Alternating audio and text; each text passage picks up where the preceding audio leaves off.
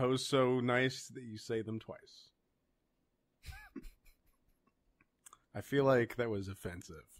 Was that offensive? No, I didn't see, unless I missed something. I don't know. Ho-hos. Mm-hmm. Gotta get some pimps in here to get them in line. Okay. Oh my god. You gotta get the pimps to... Oh, all right. Abort. Aborting the joke. Where's the eject button here? There it is. There it is. Pimps in the house. This is so Jesus. fucking stupid.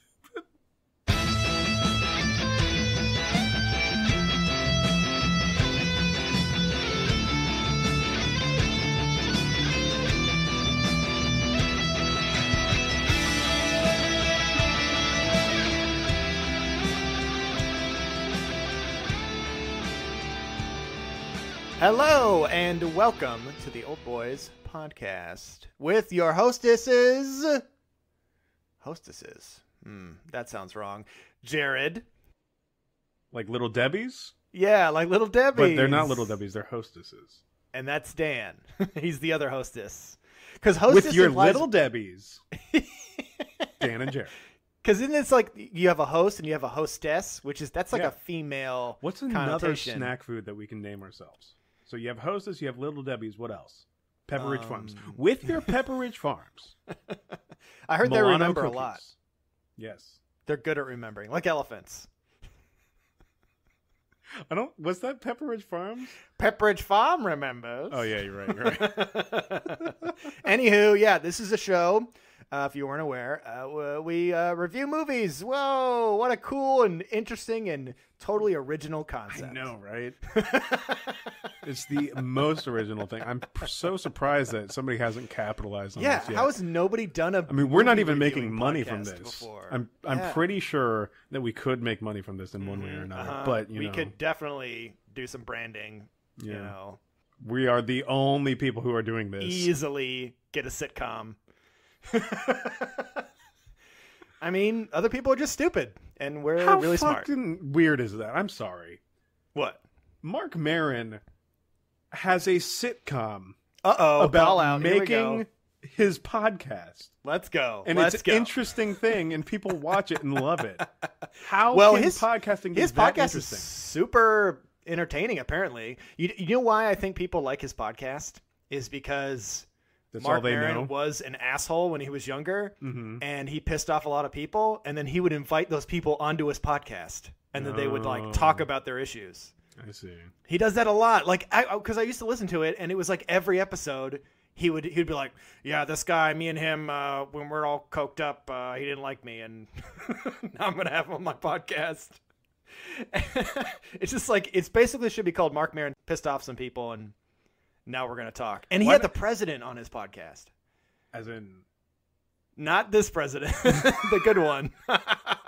No, he had Obama. Well, Yeah, Obama was on there. Between Two Ferns with Zach Galifianakis, and What? that was an amazing episode. It's my favorite episode of Between Two Ferns. You know what? I think I have fantastic. seen that, actually. It's That's so good. fucking nuts. Because, like... But no, yeah, Mark Maron. There you go. His I don't podcast know. is good. Politics aside, he was in on the joke, and he realized how stupid they were acting. Yes. It was great. That's pretty great. But yeah, that's one way. He literally revived his whole career, Mark Maron, from that podcast. He totally changed it. That's cool. And this has been the Mark Maron Talking About Mark Maron podcast. Well, we like to review movies, right? Yes. No, we like to review Mark Maron. You're getting Yes. confused. I'm sorry. Can That's we stay on that's our topic? sister show that we like to review movies on. We like to talk shit about people who are way more Much famous better than us, yeah. All I'm saying is I feel like, you know, on a scale of 1 to super interesting, podcasting would not be good for sitcoms. Anyways, So I feel like we went way too off topic. Yeah. Well, let's get back on topic by getting off topic again. Jared, you told me so this game that I love called Dynasty Warriors. They came out with a new game, Dynasty Warriors 9, and if you think that you're a fan of Dynasty Warriors 9, stand down because that is my turf. and you can't like it as much as I do. I will not allow it. Anyway, so you asked me to take a report of the day I went to go buy it, because I took a day off of work to go get it, and just let you know exactly what had happened. What had happened was... What had happened. So, because you're saying, like, I want to know how many people are going to be there when it first opens. I want to know who is there for the midnight It wasn't midnight, because GameStop doesn't do midnight reveal anymore, which is kind of disappointing, because I really wanted them to. That would be the one game that I wanted them to. Anyway, so I get there at 10 o'clock. I actually get there at 9:50. They're not open yet. I wait around till like fucking 10 o'clock. I wait for 10 minutes, and they still don't open. I'm like, all right, fuck this. It's the day before Valentine's Day, so I go to Publix. I need to get some things from, for dinner that night, and then I'm like, all right, I'm going to get Michelle like some candy, some cards. So I do that. I go back maybe 25 minutes later. There's a car there that I saw before, and I saw it whenever I came back. And he was just then. So they didn't open the fucking store for like 15 minutes after they were supposed to open it, because he was still in there getting it. Because his mission was to get Dynasty Warriors 2. I know this because of what has transpired. So the first two customers at GameStop were this guy and me. So I come back from Publix about 20 minutes, so about 10:20, and I see him walking out as I'm walking up to it. This guy. Podcasting is he not bought a visual, every single copy. This guy, of Dynasty Warriors, podcasting is not a visual medium, but I will say that I am, a little rotund. I have some baggage with me. I would say an emotional and physical, an above average body. I'm about 100 or not 100, 200. You weigh a 200, slim 200. A gentleman's 230 is what I weigh. Yeah, so I'm a pretty big guy, but I'm not the biggest. This guy, maybe 1,500 pounds big, 50 pounds bigger than me. 1,500 pounds bigger. 50 pounds bigger than me. Jesus. And he has the same length hair as I do. Okay. The same length beard as I do. He's not a redhead. He's a brown head. Oh, brown head. Classic brown head. And he's walking out. And I don't see what he has. And he gets in his car. Now he waits, because it takes me about like 5 minutes to get my game. So I get it. I get out. But I'm given a second case. I'm like, what the fuck is this? Like, here's the game, and there's this case. I'm like, is this the soundtrack of the game? Because I love Dynasty Warriors music. It's my favorite music ever. It's just awesome guitar and shit. So I'm like, I get really excited. So I walk out of the GameStop, and I don't want to show my excitement in front of the clerk. So I'm like, I'm going to get in the parking lot. I'm just, before I even get to my car, I'm just going to blow my load and just open it up there, see if I get the soundtrack. And I didn't realize that the guy who was there, who before me, he's still in his car pulling out. So as I pull it out to open it up, it reveals nothing. There's nothing in this case. It's just a collector's edition case. It's a pretty damn cool case for you to put your game in, but there's nothing in it. I'm like, oh, it's just a collector's case. So this guy who's pulling out on his way out rolls down his window. He's like, that's what I came for too. And I'm like, yeah, because he was basically me in 10 years. Because he had to be 40 years old. So it was a little depressing, because he and I, two people who look almost exactly the same, are the only people playing this game in Tampa. And it's sad. Yeah, it's funny. It's so weird when you love something like usually with video games too, and then you meet somebody else who's way it's like somebody you really don't like, but they're also super into the thing you're into, and it kind of makes you hate that you like whatever you like. Like I'm a normal person. The Dark Souls remaster that's coming out soon. Oh boy, there's this guy at my work that I can't stand. Oh no! But he learned my name somehow, and he keeps asking me about it and like wanting to play. Are you fucking kidding me? He's like, "Are you gonna play?" And I'm like, I don't know. That happened with one of my students, where it's like they were talking about. They just get so into it. They're way too obsessed. Yeah, they were talking about like games that they like on Steam, and they're like, because they saw I had Steam one time. Oh no! And they're like, "What games do you play on Steam?" I'm like, "Binding of Isaac," and they're like, "No," and they are obsessed with the Binding of Isaac the same way we are. But I'm like, this kid is like the one kid that I don't want to identify with ever. It was so upsetting, so upsetting. Anyway, Because sometimes it's just that's what their life is. I know. Binding of Isaac. That's what defines that kid, probably. That's the only thing he's got going on. So, yeah, and then from then on, like, he would do like these inside jokes with me, like from Binding of Isaac that I just never got to. Yeah, and you're like, I don't understand what you're talking about. So it's from Binding of Isaac. I'm like, I've clocked maybe I don't know, 50 hours in that game. He's and like, I still don't know what the fuck he you're probably talking has like about. 900. Yeah. Ridiculous. Anyway, let's get to this film because so it funny. is a horror movie. A film. Oh, yes. It is called The Ritual. It was The Ritual! made last year, I'm assuming, because it was released this year, 2018. Yep, 2017. Now, as spoken off air, uh-huh. This film is the perfect film for making fun of the title and the efforts, or in the same way that you would for, you know, Dr. Strangelove or How I Learned to Stop Caring. Well, let's hear it. The Ritual, or How I Learned to Forget About Survivor's Guilt and Love the Moose God. Or Norwegian Moose God, excuse me. Oh, man. Okay, so The Ritual, my first impressions... How I Forgot to... Whatever. I can't remember. I like this movie. I thought it was pretty fucking great. For a horror film for 2018 to come out this strong... Yeah. It's going to be difficult to be better than this one. Yeah, and this movie has a 6.3 on IMDb and a 58 Metascore on Metacritic. Why? This film was fantastic. This movie was like so much fun. Minimum Here's 70. why I like it so much. It is classic fucking monster movie. Let's get some people together and we're all going to die. Like that shit. Like everyone knows why we're here. And 100%... And we're going to talk about this. I don't want to say we're going to talk about it a lot, but the one thing that sings true in this film, because, you know, you and I are big advocates of don't show just, you know, don't show too much in horror films because it's just going to ruin the effect. This Hide film's the monster. Sound design for that hidden monster is so well done. I haven't been scared at a horror movie in a long ass time. I was watching in the middle of the fucking day. It was bright in my... like, there was a glare on the TV. It was annoying to see the glare, but I was horrified by it. Just because of the fucking sound design. It was pretty scary. And then whenever you get to see the monster, you're like, this is fucking awesome. It's the coolest looking thing ever, right? It's fucking rad as shit. Okay, here's why I like these types of films. I've probably said this before. Here we go again. I like it when... a movie can build its own lore of like a monster from the ground up and you start following those rules. Think about it when you first learned about Dracula.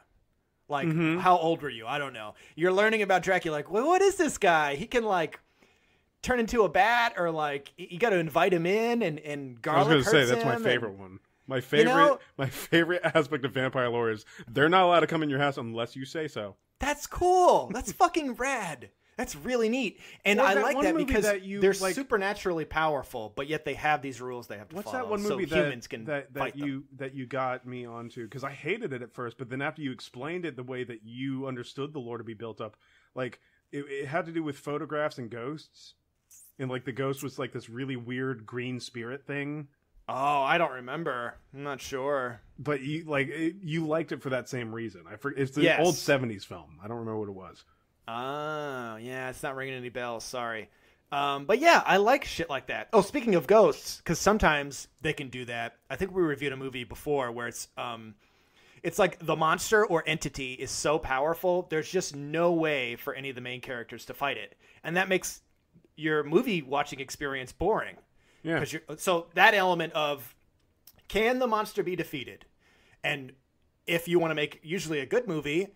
because you want your main characters, who are usually humans, to be able to at least stand a chance or be able to get out of whatever situation they're in. You want like a balancing act of, can they succeed? You know, and like a carrot on a stick kind of a thing. Like you want them to almost at least think they can survive. If there's no hope, then why are you watching? That so fucking well. Yeah. Because just the tribulations that the main character has to go through in order to get out of this. Yes. So basically, the monster is a god. So how do you defeat a god? You can't do that. And he goes after him at one point with a fucking shotgun or a rifle. And you're like, this isn't gonna fucking work. So I thought it was gonna amp up to that, but the way he gets out of it is the smartest way they could have handled it. I love it so much. It was fucking genius. And the lore, like I said, that they build with this is so neat. Like, I would love to see a sequel to this, like where they come back and try to hunt the god or something. Like, or he brings like a group of people. Yeah, he brings like an expedition to specifically go and kill this thing. Now, I'm going to drop a term on you. All right. From film school, the mise en scène. So set design, everything in front of the camera is what mise en scène is. So setting. Phenomenal. So second to sound, the mise en scène, and specifically whenever the main character, I need to pull him up. The main character's name is Luke, and he's played by Rafe Spall. So Rafe Spall, or Rafe Spall. Yeah, Rafe. You would know him. He's one of the Andys from Hot Fuzz. He's the one that goes, murder, murder, or no, that's the other one. He's the one that goes, Farmer's Mums. That's the one. He was just a minor character in Hot Fuzz, but he like played that so well. So basically what happens is these group of 4 guys, they're all trying, is it 4? No, it's 5. It's 5 guys. One of them dies. So burgers and fries. Yeah. Burgers and fries. 5 guys, burgers and fries. One of them dies. Thank you. 5 guys, burgers and fries. One of them dies. 5 guys, burgers eating and the fries. pies. One of them dies. Eating the pies. All right, so eating the pies. They're all talking at a pub one night. It takes place in England, or they start off in England, and so it's a British film. And like British films, I think we don't give them enough love. Almost every British film I watch is just phenomenal. One quick thing too, I will say these characters that get killed off one by one, they're not annoying, and they're actually fun to be around. Absolutely, and learn about the drama them. that builds between them is real and raw, and you identify with exactly what they're feeling. Yeah, because like the emotions in this, everybody's experienced, and it's so great. Anyway, so there's this one character. What is his name? So you have Luke, Robert, who is the main character, basically. You have Robert Phil, who is he's like an Indian guy, I guess. I don't really know. He doesn't really have much of a personality. He's just kind of like, he's one of the guys hanging out. He's the one that's so easily susceptible. He has no idea what's going on. That's a good way to describe it. Yeah, he's easily susceptible. He has no idea what he's going on, but he just fucking runs with it, and he's freaking everybody out because he's running with it, and they don't want to run with it. He's the guy who goes with everything. Yeah. You got Hutch, who is like the leader kind of guy. He's like always trying to remain calm and be in control, but they do such a good job of showing that he's saying these things like, hey, we got to stick together. We got to do this. And then he'll just stare off into the distance. And you're like, oh, he is so fucking afraid right now. Yeah, like you can see how fucking scared he is, but he's trying to maintain composure. Then you have Dom, who is like the wise ass, who he's like a big complainer. He kind of gets people into trouble, and he can be kind of a baby sometimes. And I think there might be one more character. Oh, Robert. So you can talk about. Do you remember what happens with Robert in the beginning? Yeah, they're all in the pub and they're talking about what they want to do for their vacation that's coming up, essentially. And they're all like kind of arguing about it in the friendly, like, we're getting drunk way. Yeah. And Robert's big idea is like, why don't we go backpacking in Norway? Yeah. And everybody's like, are you fucking serious? Like that's who would want to do that? Essentially. Maybe we're at war with Norway. Maybe we are at war with Norway. Anyway, so he's the only one that's up for it. And then they leave the pub and they're talking about it, and then they end up going to a liquor store. Yep. And then Luke's like, hey, do you guys want to get something? He's like, no, I got to go to school in the morning because I guess one of them is a teacher. And so only Robert and Luke enter this grocery store or this liquor store. And then there's nobody in there, and everything's fine. And they're talking about why it would be so good to so good to go to Norway. Now I can't fucking think about anything but Norway. Yeah. I was wondering when El Capitan was going to use his pop gun. This fucking podcast can just be us talking about The Thing and how great it is. Yeah, every show. I love that movie. Maybe we're at war with Norway.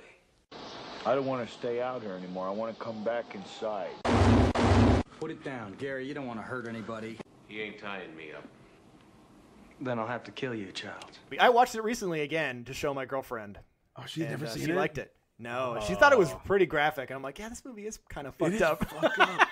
John Carpenter. We're so desensitized to it, but if you watch it with somebody who's not used to seeing that, it's pretty fucking There's a lot intense. of animal violence in that movie too, and she's like, "No, the puppy." So much. I was like, "Oh, you're right." But it's so good. It's wonderful. I love it. Yeah.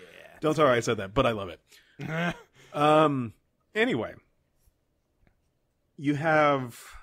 So Robert is there. He's talking about how great it would be to go, and Luke is test himself. Yeah, he's trying to convince Luke, because Luke is going to be the one that sways everybody else. Luke is kind of the one that everybody, listens to, I guess. Is his archetype? He's the one that can identify with everyone. Hutch is like the leader character. Well, Luke then who is like Luke? the main character. Well, yeah, but then what archetype would he fit? He's basically we're taking this journey through him. We kind of know him as the lead main character. Right. I mean, I don't know if he really has like an archetype, I guess. He's more cautious, I guess, from what I can see. Okay. So anyway, while they're in there, they find out that this store is in the process of getting robbed. Yes, and this blew me away. I was like, what is going on? Fucking insane. Because I was not expecting it. It happened so slow but so fast at the same time. I love this so much. Because they come out, so the robbers come out and are talking to the guy. So there's two owners of the store. They're talking to the one owner of the store. The other one is like beat up behind the counter, and they realize her first. So they see her first. And like, they just see her on the ground with like a black eye, and they're like, what the fuck is going on? What the fuck is going on? And then the robbers come out, and then in this really weird, where I'm saying it's super long. It's like it's just an interval of 10 seconds, but it's long enough to where you're like, why aren't they being noticed yet? And then you realize that they are being noticed, but Luke manages to get behind, so he's able to think faster than Robert, and Robert just kind of standing there still in disbelief. Yeah. So Luke has managed to hide within 10 seconds, and now Robert is like in plain sight of the robbers, standing out in the open because he didn't know what to do. Exactly. And then those crazy robbers come out, and they're like, "All right, give me your wallet, give me your watch." And he's like, "Okay," he's giving him the stuff. And he's like, "Give me your wedding ring." And he's like, "I can't give you this wedding ring. It's too important to me." He's like, "Give me this." And they're like out of their mind, cracked out robbers. And then while he's arguing with him, Luke is hiding there. He doesn't know what to do. He's like, if he comes out, he's going to get killed. But he wants to help his friend, but he doesn't know what to do. And the guy's like, "I'm not going to give you this ring." And he contemplates coming out because he had grabbed a vodka bottle he was about to buy. Yeah. And then he's holding the vodka bottle in his hand like it's a weapon. Mm-hmm. So you can tell that he's about to do something, but right as he's about to make the move, Rob looks back at him, and the second guy, he said, "Give him your wedding ring." And he comes up and just bashes this guy's skull open. Was it a knife or was it a rod? He slices him. So it's a knife. In the face with a machete. Oh my God. It's crazy. From the base of his skull down to his neck. The editing there. Oh my God.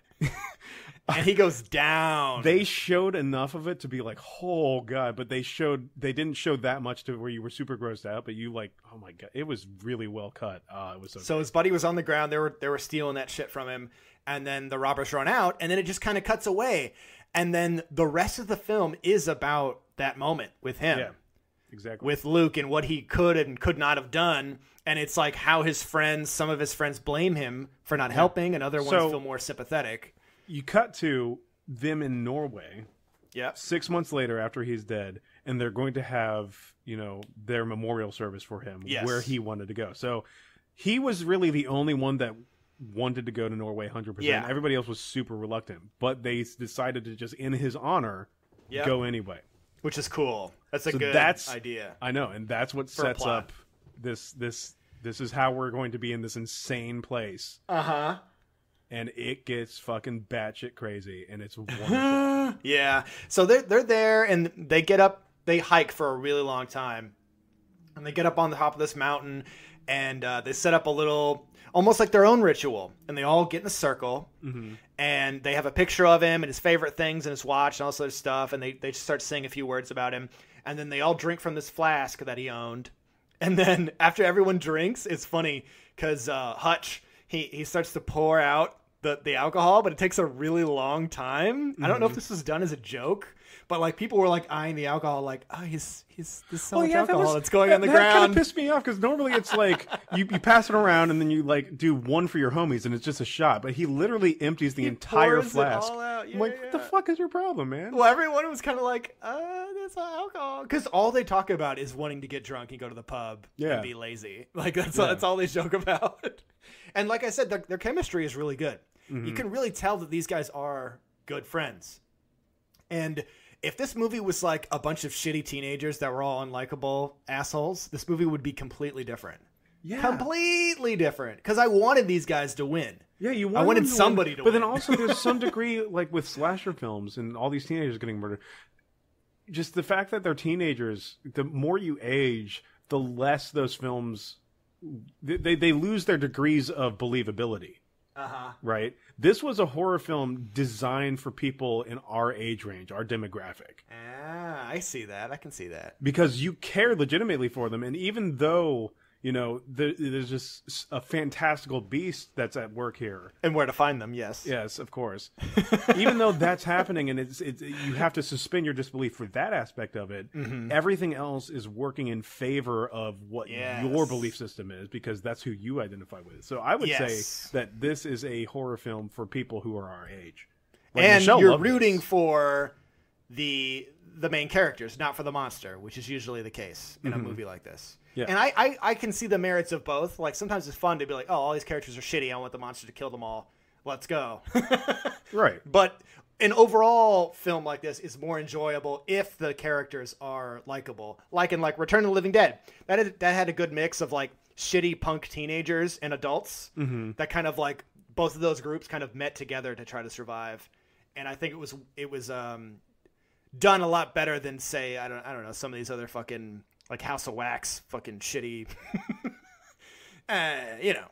So yeah, and they do their ritual, and they're all like, okay, now we got to get back to the lodge, and they can see the lodge from where they are. But one of their friends, Dom, who's the complaining asshole, he falls and hurts his leg pretty bad.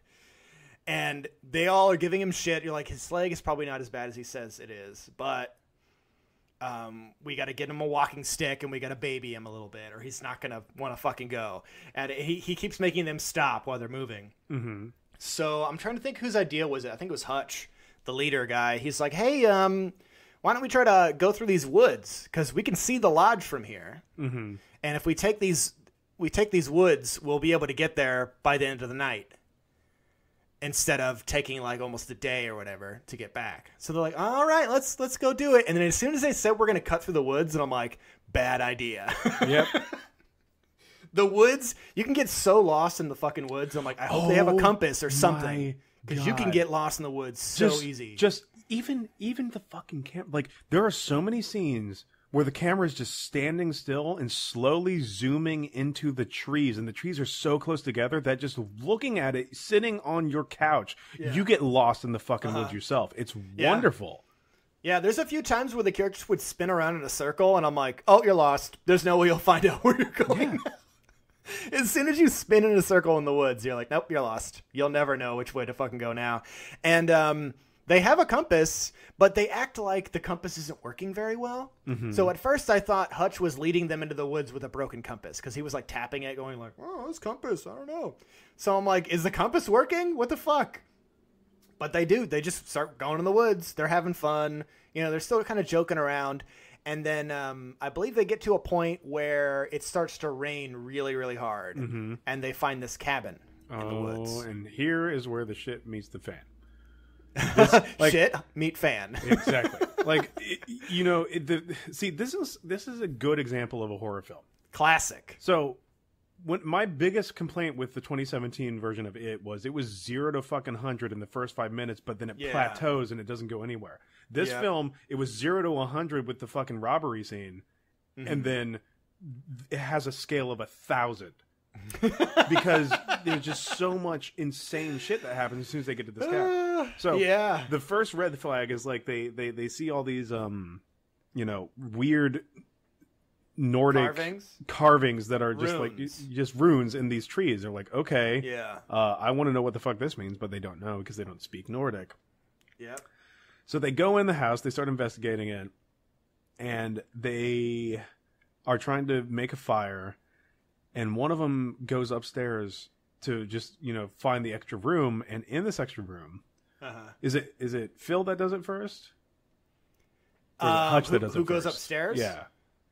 I think it's Phil goes up So there. Phil goes upstairs, and then he sees this homunculus thing with no head. Oh, that's so fucking cool. It's like a person-sized doll that's made out of twigs, and its hands have horns taped to them. Is it which is fucking crazy? Is it person size at first? Because I feel like the second time that you see it, it grew to be much bigger. No, I think it was that size. Okay, I don't think it so got that any was bigger. that was kind of fooling me. But then there's the one point where you see like its feet, and its feet are made out of like duck chicken feet. legs. Yeah, which it's crazy. is so fucking ridiculous. Yeah, it was out of control. But they're like, when Phil sees that, he's like, guys, everyone get the fuck up here right now. Because they It's were witchcraft, breaking some of yeah. the furniture for firewood. Yeah. Oh, they just broke into someone's cabin, by the way. Yeah. And they're kind of like, oh, it's abandoned. I'm sure it's fine. And they're like, really? It was Okay. locked though. Like Yeah, somebody they was broke trying to in. keep people out. Yeah. I mean, it's a little dusty, but come on, Jesus.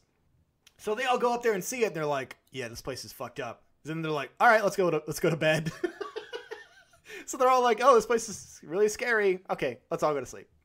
So, and here's where the visuals Boy. get really. So if you like looking at Norway or the Norwegian countryside, the And who visuals in doesn't? this film are just awesome. But here's where the visuals get super cool and creative. So they all go to bed, and Luke wakes up because he sees light outside. He's like, "What the fuck is that?" And it's like, it's not just any light. It's like aliens are gonna come abduct us light, just shining in through the fucking that door. was so fucking cool. Yeah. And then he opens the door, and as he opens the door, he sees fluorescent lighting and liquor store shelves. And I'm like, what the fuck? And as he walks out, you see the store shelves first, or you see them still, but the floor is not tile. It's still the forest Grass. floor. Yeah. And the grassiness. And then as he keeps walking through it, it's just so well blended between liquor store so shelves neat. and then trees, and like, and this happens so many times in the film. Do you where think he that's flashes... all CG? No, I think they actually built that set. Really? Yeah. Man, it's fucking cool. I would be surprised if it's CG. If it's CG, it would be a little disappointing, but still, it looked so awesome. But it looked really good. So, It did. I mean, and that's why I think it was practical. So they like very quickly in the middle of Norway, if it was filmed in Norway, they just set up all these fucking elaborate fluorescent light sets, Yeah. just so they can get these amazing looking scenes. Now I've seen scenes like this before, but this was You've by seen far, scenes? Yes, I've seen scenes where it's like they're blending, past and present together in Yes. creative ways. But this was by far the coolest looking one because of the trees and just the fluorescent it was lights and like fucking how neat. like just the contrast between the dark forest and the cool glow of the fluorescent light. Cool as and opposed Dan, to warm. that's why I'm going to open my own rainforest-themed convenience store. It would be awesome. I would go to that. I would drive 50 miles to that convenience store. I'm going to call it the Super Tropical, and we'll have bananas and ho-hos. What do you think? Why not banana flavored ho-hos? I mean, sure. If you wanna invest, maybe we can Why make that not happen. penetrate the ho-hos with the banana so you get all the cream out? You get to lick the cream off the banana, but then leave the banana in the ho-ho, so it's right. banana-filled ho-hos. Okay, I feel like we're going down a different path where I have to bring people into a back room with like a bunch of beads. There's like a lot of beads that like block them off. I'm like, oh, this is for our banana-filled cream ho-ho customers. This way. I thought you were going to say, I feel like we're going down a path in which I'm no longer required to have this tropical thing that's set in a convenience store in the forest, but now we're down the path of how we're going to sell our product of banana filled Oh, ho-hos. yes. Yeah. Because that's what I took out of it. That would be the most important thing. Not the fact that your interesting locales are cool. No, I don't care about that. I'm more concerned about these ho-hos. So yeah, that scene is amazing. And then he walks out, and I think maybe he sees his friend, his dying friend. He's freaking out. And then when he wakes up, this just like rush of air comes through and is like going away from him, and it's breaking all of the trees and the branches and making this path. So like a path that was not there before, that some kind of weird wind monster from Tag, that movie Tag that we watched, fucking cut this huge gap where a path is now. And he's got this mark on his chest like he was in Fist of the North Star and he got his fucking girlfriend stolen. I forget what happens in that. When he fucking puts his hand in him, you know? And he makes the Big Dipper in his chest or whatever the fuck it is. God. He's got that, basically, if you can think of that. So Kenshiro is really upset at this point. And he's like, I've vengeance! So that happens to him. He's like, holy shit. So he turns around and runs back into the cabin. Everyone else, all his other friends, are freaking out because they're having their own terrible dream. And this is what's so fun about this movie. Is you don't get to see anybody else's dream, but no, Luke's. you only see what's happening from the perspective of Luke. And that's why I'm like, well, he's the main character. Of course, he's not going to die. Maybe to the very end. We don't know. But we're experiencing this through him. But that, like...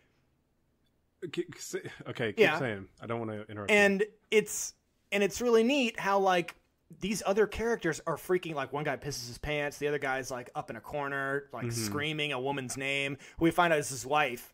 And then he goes upstairs, and fucking Phil is up there completely naked, and he's praying to that weird effigy thing, and he doesn't even know why he's doing it. And he wakes up and he's like, "What is happening?" I feel like what you're saying, that you say it's so cool that that happened, right? Yeah. So I feel like that's another reason why this narrative works so well. It's a mystery. Is because it's a mystery because you are anchored to this story through one character. You are not an omniscient audience member. Yeah. You only get one thing, but you know that these people are behaving just... I feel like they're freaked out more than Luke. Yeah. Because Luke, it's explainable. Like, we can easily explain it saying, like, he's still suffering from survivor's guilt. But what the fuck is everybody else freaking out about? Yeah, exactly. And then he hides the mark on him for a while. Because he doesn't want to freak everybody else out.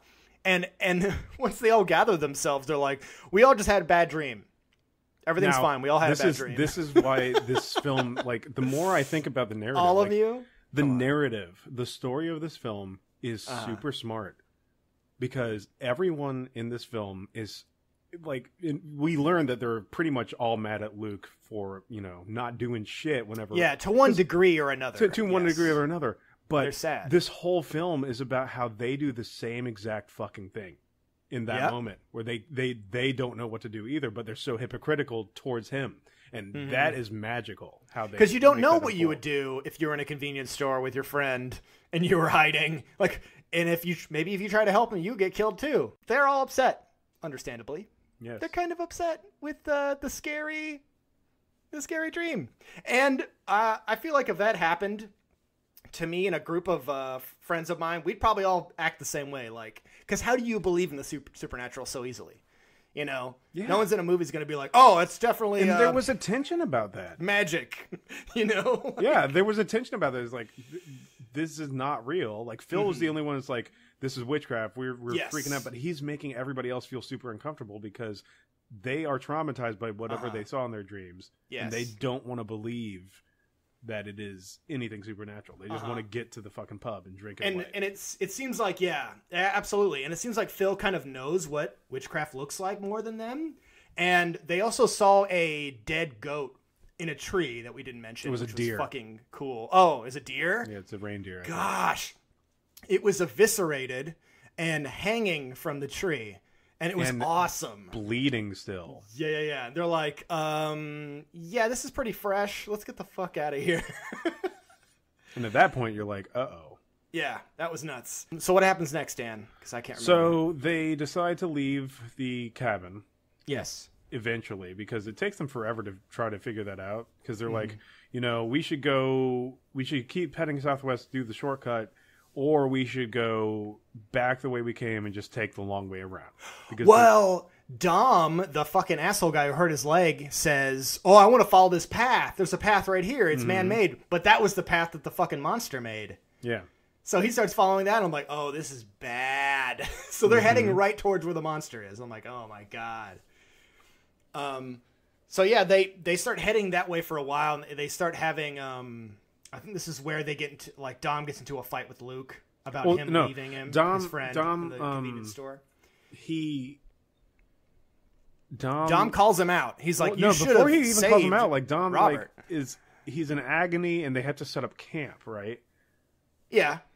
So at one point, I don't know, there's this really awesome scene where Luke goes ahead, and he's just looking ahead, just trying to scout. Oh, he runs up the ridge. And then see if he can see the cabin. To see if he can see anything, and it's just another field of fucking trees. Yeah, and then he's just looking at something, and it looks like a hand.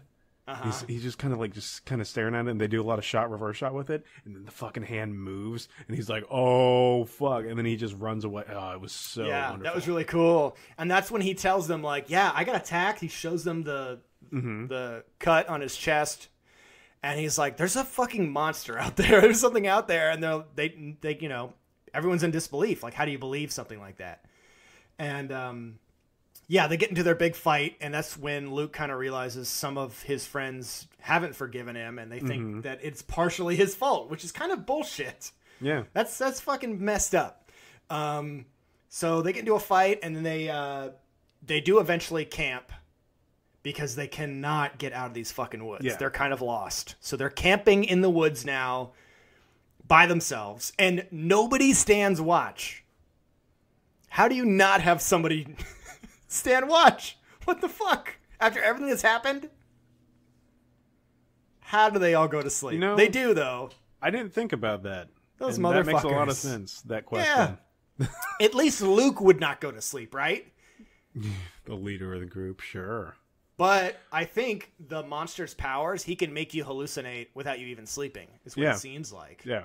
So it almost doesn't matter, because it seemed like Luke was awake, and then... he saw crazy shit anyways. Like, he saw... Who's the first one to go? The convenience store again. It's Hutch, the leader. Yeah.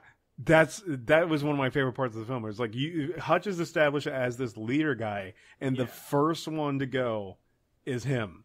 Well, he's that pillar of stability, like, because everyone thinks, you know, if he's leading us, we're all fine, and we're all just going to follow him, and we'll figure it out.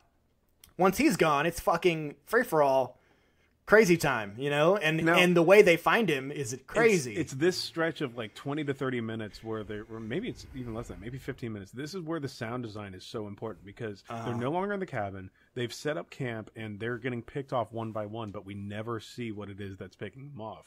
Yeah, we only see them reacting to it and just looking around at the darkness of the woods, and it is horrifying. Yeah, it's fucking nuts.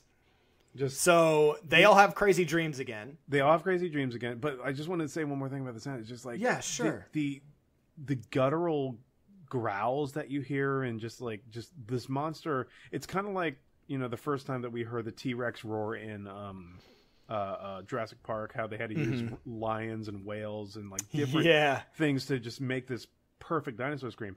This has some of the most unique monster type sounds I've heard in a long time. Yeah, they're pretty good. And they are creepy, and they are wonderful. Mm-hmm. And I think they complement what this guy looks like. So whenever we talk about what he looks like, it's so wonderful. Yeah, he is so cool looking. So they lose their friend. They go to look for him. They hear him screaming. And the rest of all three of them, they get out of their tents. They're all freaked out because they had bad dreams too. And they just start running around the woods looking for him. And then they find him. He's hung up in a tree, eviscerated too. Oh my God. It's fucking crazy. It's how I forgot about that too. That's another aspect of the sound design. The screaming that these grown men do really makes the film even better. So you have the horrifying nature of whatever this fucking thing sounds like, but then Hutch's scream, the leader of the group shrieking at the top of his lungs. I don't want to say like a little girl, but like just in just this primal state of nothing but terror. Mm-hmm. And being able to achieve that level of frequency with his voice is it made it's probably out of control. It's probably my favorite part of the film. Just his scream. It's so insane. Because like, how do they stand a chance if their leader is, you know, The bravest guy there is Give me that screaming scream. like a baby. We're putting that screaming right here. That's so good.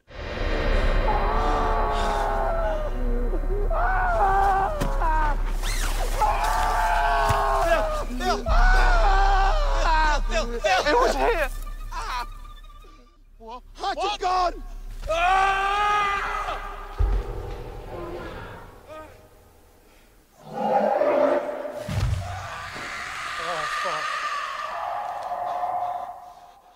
And they eventually get him down from the tree, and they try to bury him. But like, I would be like, let's get the fuck out of here. No, I would they not were have like done that. that. I would be like, I'm Dom running was the away. One. Dom is a was like, fucking dipshit. Yeah, Dom is a dipshit. Because Luke is like, we got to get the fuck out. And Dom's Yeah. like, no, I'm not going to leave him like this. He's like, "You okay? Yeah. And Phil is basically shut down mentally. He's like he's losing his marbles. He's like, he can like barely walk. And they all kind of just start stumbling away. They're trying to get away. Now they're just trying to go southwest or whatever, I think is what they wanted to do. Because they're like, fuck the path, fuck wherever else we were going. We just need to get out of the woods. Let's do it. And they're going. And I believe they all kind of get separated. I think Phil gets grabbed. No, it's weird. No. Luke goes ahead again to try to see where he goes to the ridge and he's like, oh, I can see shit. Like, Yeah. I can see where we were supposed to be going. And he comes back down and they were supposed to be staying still. Like, he was supposed to come back down to see them. And then he sees Phil. He's like, what are you doing? He's like, oh, I heard something. And then he just get fucking by the darkness. Just fucking sucked in like a vacuum. Well, It's like, of existence. because you never see the monster there because it's so Yeah. dark. And it just Yeah. looks like he's just sucked into a black hole of trees. Yeah, it It's was kind of funny ridiculous. because like when they show Phil, he's got a light on the tree. He's like Yeah. looking at the tree suspiciously, like, I thought we heard something, and he's like, whoop, spirited away, bye bye, see you later, Phil. Yeah, and then there's a really nice tense moment of Luke like freaking out, and you just hear the monster running around him in circles. Mm-hmm. He's That's like, what I'm saying. What the fuck? And then he sees Dom, the little bastard. He's hiding, and he runs up with him, and he's like, okay, Phil's fucking done. Can you run? Yeah, we're gonna have to get out of here. He's like, how's your leg? He's like, it's all right, because the whole movie he's been complaining about how bad his leg is. Now, well, no, And he's now been he complaining says his about leg how is bad okay. how it is, and no, his leg is not all right. Well, it's Because Hutch points out, he's like, listen, I thought that Dom's leg was okay, but it's actually getting worse. yeah. So it's man, this film is. So now he's like, you gotta run, man. We have to Yeah, run. exactly. He's like, but I won't leave you. And they get up and start running. I'm trying to. I do remember what happens. So they run to another cabin that they had passed by before. And because it's funny because earlier on when they see that second cabin, they're like, should we investigate? And they're like, fuck no. They're like, we are not going into this fucking cabin. And even when they see human tracks, they're like, hey, people were here. They even knew, they're like, we should not go meet these people. The people who live in the woods, no. Because they kind of think that it's people already that are hunting them. So like, no, we're not going to go to these people. So Dom and Luke are running, and they get to another cabin. They burst in. They fall to the ground. They think they're safe, and there's this great, like, the camera angle is like upside down and flat on the floor. Yes. And they're so exhausted that they can't get up, and they're trying to look up, but they can't. And they just see these boots walk up to them, and the guy kicks them right in the face. It was really well done. So they both get kidnapped, and Phil, sadly, gets grabbed by the monster and put on a tree. As you do. I like how the monster's not killing them to eat them or anything. He's just doing it as some weird ritual for him. Yeah. It's like, are you worthy of my gift and worshiping me? And if you're not, you get to go on the tree. I like that a lot. Yeah. And I don't even think they try to feed it at all. It's just like, are you worthy? No, on the tree. And then they're kidnapped now. So they're both trapped by these weird village people. We call them the village people. And they keep singing about the YMCA. I don't know what's going on. They're really excited about it. And there's an Indian, there's a cop, there's a construction Young worker. man. Do They're all you very worship nice, the though. moose? I said, young man. Young man, Throw yourself in the tree. I we're said. gonna torture you. And then Granny will maybe give you some water. Yeah. Oh, yeah, it is water. So, so an old lady will explain plot. Yeah. Yeah, I know. So, old lady walks in.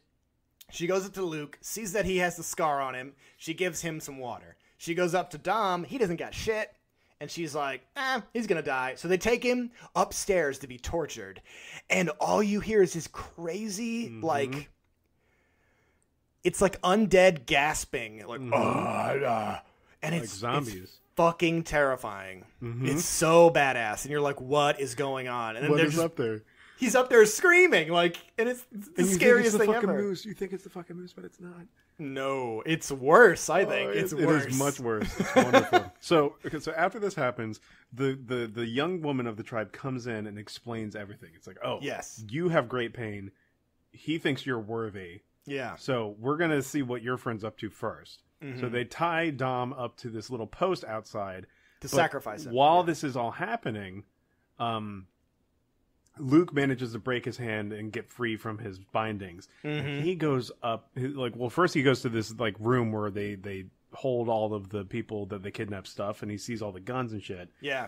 And then he goes upstairs, and there's like a torch that so before he opens the door, because he wants to know what's in there, there's a torch that he gets, and he opens the door, and there's just these congregation of bound undead people. Yeah, like skeletons, really. Just skeletons that they're just like bound to chairs, and then there's like this big skeleton at the front, like he's a priest or something. Yeah. And then what's cool though is when he opens the door, the chanting and moaning stops. Yeah. Everything goes silent. Yeah. So you're like, who was making that sound? Yeah. Like, what the fuck? But then whenever you start realizing they're skeletons, you're like, oh my god, the skeletons are, the ones they're chanting. And it's like, you think he's hearing things, but then all of a sudden they're starting to move. Yeah, they start moving. What is happening? And they start screaming. Yeah. And he lights them on fire one by one, just staring at them in just complete panic. It felt I loved it because it was so H.P. Lovecraft. Like, this seemed like otherworldly. You're right. Creature. This feels a lot like an H.P. Lovecraft. Like, it definitely took a lot of cues from his fiction. Rad. For sure. I loved it. But it wasn't set in his lore where you have to deal with Cthulhu and the Great Ones. It's like this Nordic lore that. And did you get what was going on with why those people were up there? I think they were the people who were there, right? Yes, they were the first people because the god, once he picks you, if you have really bad suffering, then he marks you, and then they have to do the ritual. And the ritual is basically you pledge your life to the stag god, and you worship him, and he will keep you alive for an extended period, like way longer than your normal life. Right. So those people have probably been around for so long, like hundreds and hundreds of years, but their bodies just started shriveling up to the point where they couldn't move anymore. So they just put them up there. I thought they were like, the Dark Souls type thing where it's like you have an effigy. So I thought it was effigies of the people who were actually there. I think those were the first people, and then they got so old that they couldn't move anymore. So they just put them in that room. Yeah. It's so fucking crazy. And then once they get really, really old, then he has to get new followers to keep worshiping him. Because the best thing about this monster is that he's vain, and he wants people to worship him, which is so weird that that's like his main goal. He's like, I want people to do my bidding and worship me. That's what I'm all about. And I fucking like that as a motivation. And, he burns that shit to the ground. Dom had previously said, it's like, listen, I'm not going to make it out of here alive. I want you to get the hell out of here, tell my wife that I love her, and on your way out, make sure that you light this place up. Yeah. Because Dom has a dream about his wife. He's like, I had a dream that I saw my wife and then I died. And he's like, it's going to happen. Mm-hmm. And it was a pretty intense scene. Yeah. So when he's tied up to the post outside, Dom, he sees his wife. His wife walks out of the woods. No, before that, he hears and sees the trees rustling as if the giant moose god is going to come out of it. Yeah. And as soon as he's about to be at the edge of the woods, a little lady walks out. And you're like, of course this is this fucking thing in disguise. Uh-huh. So cool. And then she walks up to him, and then he is... for the entire time, like, these characters are so good at portraying fear. Yeah. And I'm trying to remember, does he act afraid whenever he sees his wife, or does he seem relieved? He's in disbelief. He's in disbelief. He doesn't understand what's going on. Yeah. And then she puts her hands on his face. And then for a moment, he's kind of like relieved. Mm-hmm. And then it turns into the mouth of the monster. And it, like, inside the stag's mouth is eyes. Eyes. Like, just a good frame of reference. Everybody has seen Star Wars: A New Hope. The little Jawas that operate the junk ship, and their eyes are like little amber beads. That's what his eyes look like. And now imagine inside the moose skull. Yes. And all you see are his eyes. And then the moose skull has arms on it. Coming out of like tusks. Like where the tusks would be. There's so fucking insane. Arms there. Human arms. I think he has 2 sets of them too. It's so crazy. Yeah. So it's like a spider moose guy. That's how it grabs you and picks you up. Yeah. And you're staring at it the whole time. And he picks him up and he gets put in a tree. Yeah. Bye-bye, Dom. You dead now. But then the house gets burned down. There's a villager who's like trying to talk Luke down. Mm-hmm. He's speaking in a different language, but he's like, hey, easy, relax. And then Luke is like, fuck off. And he fires the gun. Yeah. And it doesn't work. And then the villager doesn't even try to rush him. He still tries to talk him down. He's like, dude, you gotta stop. He's like trying to get him to stop. He reloads the gun and shoots him anyways. And I thought that was kind of interesting. I'm like, are they playing around with the idea of what happened at the convenience store there? Of like, what would you do in that situation? I don't know. It's kind of a whole interesting thing. But oh, I forgot. He punches the old lady in the face. Oh, yeah. I forgot about that. We laughed at that pretty hard. He sees the old lady. She's about to say something. He just goes, bam! Punches her right in the face. But then, so the one who divulges funny. The Moose God lore to him is being devoured by the Moose God. Yeah. Essentially. So does he kill all of the villagers outside when he shows up, when the house is on fire? Or does he just kill that woman? I think he just kills the woman. I think the other ones might be running in fear or something. Okay. But Luke manages to get past him. Mm-hmm. And as the Moose God picks the woman up for a second time, he turns around and takes aim at this thing like a rifle's going to do anything and shoots it. Yeah. And then the Moose God notices and he's like, oh shit. Yeah. So he starts running away. And in this awesome scene, the Moose God catches up to him. So he flashes back into this convenience store. He's running through it.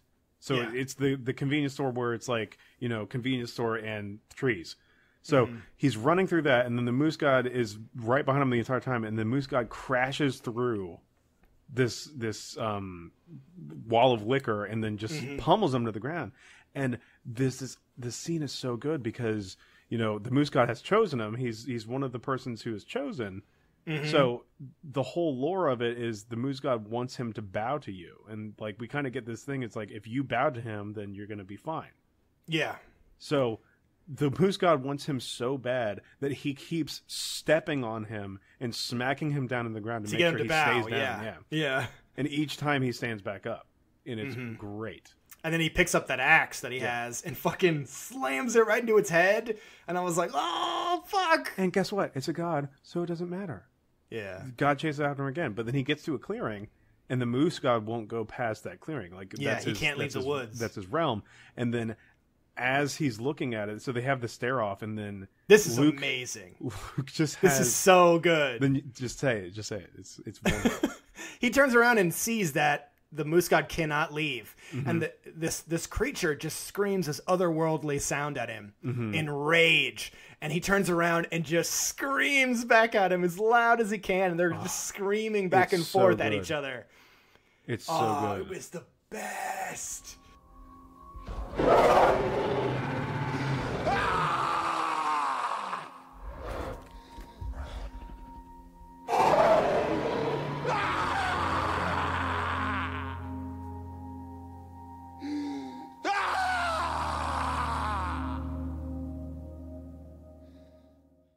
It was so good, and then he just walks away. There's that thing where it's like, you have this. There's no way he stands a chance against out of control. But it's like that realm thing where it's like he can't go past a certain thing, but he still wants to have his comeuppance.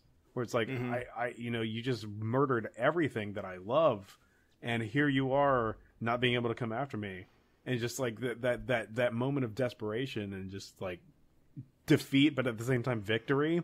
Yes, it's victory. Wonderful. It's fucking nuts, and I love how that movie ends. It ends right there. He just starts walking away, and the movie's like, "All right, we're done. You don't need to see anything else. No epilogue. Oh, it's so great. I don't want anything. Yes, and I would love, like I said, to see a sequel to this film where they go back and try to hunt it. That would be neat. I think they could do a good job while like bringing up new things in the film. But yeah, I loved how the monster got into your head and found your worst, like deepest, darkest fears. And if he judged them as worthy, he would mark you, and then they would do the ritual. And then if you bow during the ritual, then you live with the Moose God and just worship him, and he'll keep you alive for a super long time. I'm like, that's kind of neat. But yeah, there's a story. It's a fucking great movie. I don't know what people. Lovely Moose God. What are their fucking problems? He was bringing up a very handsome village. All of them had hair of gold, 'cause they were from Norway. The Aryan race is there. Is there? Well, I mean, blonde hair, blue eyes, Norwegian. Yeah. Well, I mean, I did see that SS I know, right? band that the Moose God was wearing. Moose God is just wearing an SS band. He had goose feet, so he could goose step, so he's a real motherfucker. It's just imagine like Inglourious Bastards, Christoph Waltz's character is replaced by the Moose God. The giant Moose God? As he's walking around drinking milk and being a weirdo. Yeah. Knowing exactly where the people under the floorboards are. Oh my God. Well, yeah, this movie was great. I mean, I don't know much else we can say about it. There's nothing else we can say about it. I loved it. Damn good movie. So I have to assign a film. I'm going to start keeping track. Like, so far, best movie, horror movie at least, of 2018. Yeah, this movie is fucking great. And it's fucking January, so we'll see where that leads us. So, okay, the next movie we're going to watch is The Babysitter 2017. I think this is a Netflix original. I think so, too. Yeah, it is. When Chloe, is that Cole or Chloe? I think it's Chloe. Cole. When Chloe stays, is it Cole? It's Cole. I don't know. Words are fun. He's when a boy. Cole stays up past his bedtime. Oh, it is a boy. Yeah, you're right. He discovers that his hot babysitter is part of a satanic cult that will stop at nothing to keep him quiet. Uh-oh. This is a dark comedy horror movie. So, I mean, looking name at is Mick G. Yeah, I don't know. This movie is either going to be like really charming and fun or so bad that it's funny. Yeah. I think. Yeah.